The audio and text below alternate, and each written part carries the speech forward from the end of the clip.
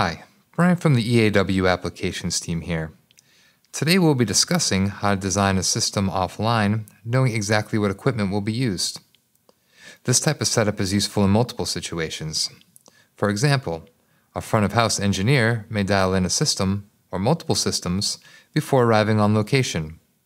The first step is to acquire the dimensions of the venue. This includes room and stage dimensions, and if applicable, rake and balcony dimensions.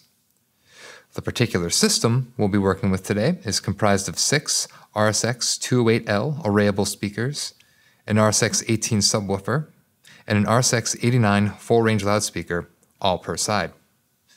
Now let's get started. First, tap the Mosaic app.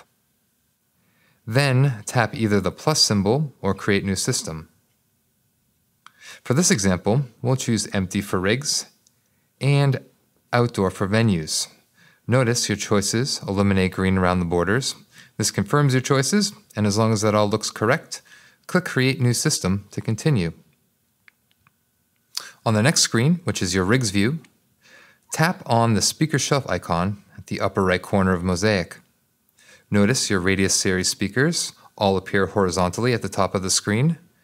Let's begin designing the system by tapping our RSX208L and dragging it and releasing it over to house left. You'll be prompted to select a quantity, and in this case we have 6 on house left and we have 6 on house right. Let's do the same for our RSX18 subwoofer.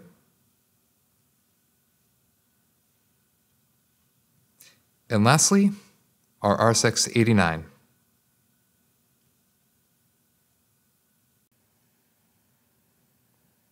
Now that the system is in place, let's move on to optimizing the arrays and predicting the results. Switch from Rigs View to Venues View by tapping the Venue View button at the top of Mosaic. Then tap Tools or the gear icon and choose between imperial, feet, or metric meters. You may also change your safety factor. Notice by doing so, you'll be prompted to read a warning message. Please make sure you understand this message before clicking Agree and continuing. On the sidebar, you may key in any dimensions that need updating. Click Done once complete.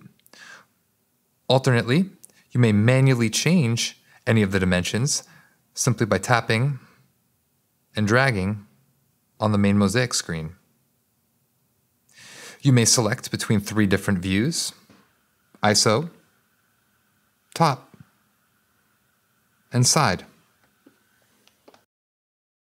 Now that the venue is complete, tap the Speakers button, then tap the Optimize Arrays button. Here, you'll have the option to optimize current arrays or replace with new Optimize Arrays. We'll stick with Optimize Current Arrays, and we'll be able to choose our coverage goal, whether we want to fly our arrays high or low. We'll also be able to set our SPL requirement.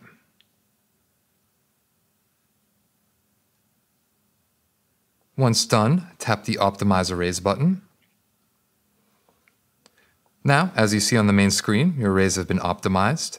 You'll be able to key in any changes you'd like to make to any of the speaker positions.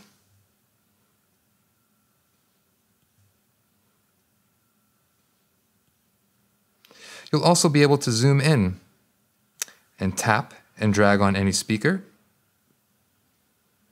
and manually move it to a new position.